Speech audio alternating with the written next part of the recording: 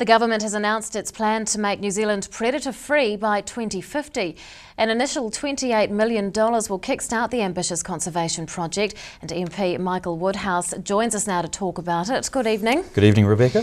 Why is protecting our native species so important? Well, I think there's two reasons. Firstly, they're just an iconic part of our New Zealand brand. Our native flora and fauna is known globally, really, with the kiwi, the magnificent sounds of the tui.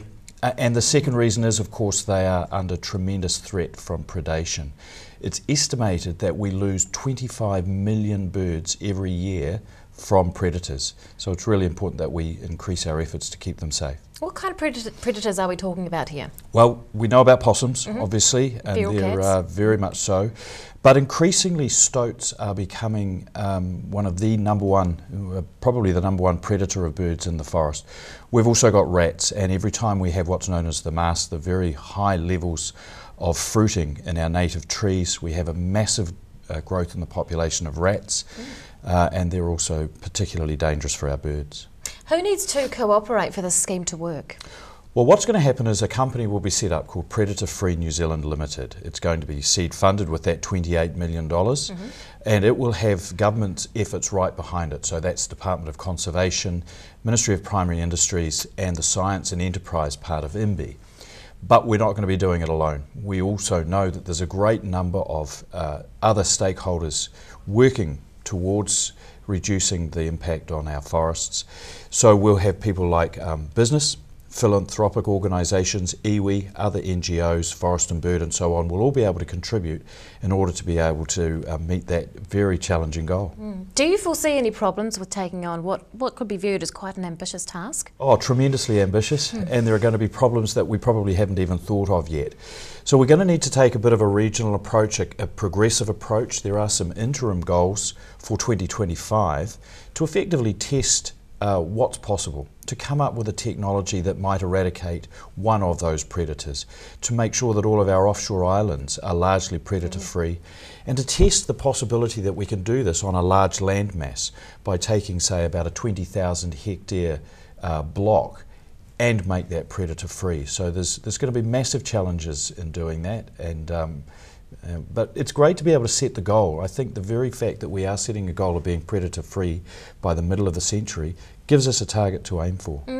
How important will future scientific development be to reaching that goal? Oh, tremendously important. In fact, I think if we are to be able to achieve it, we're going to need to use technologies that haven't been invented yet.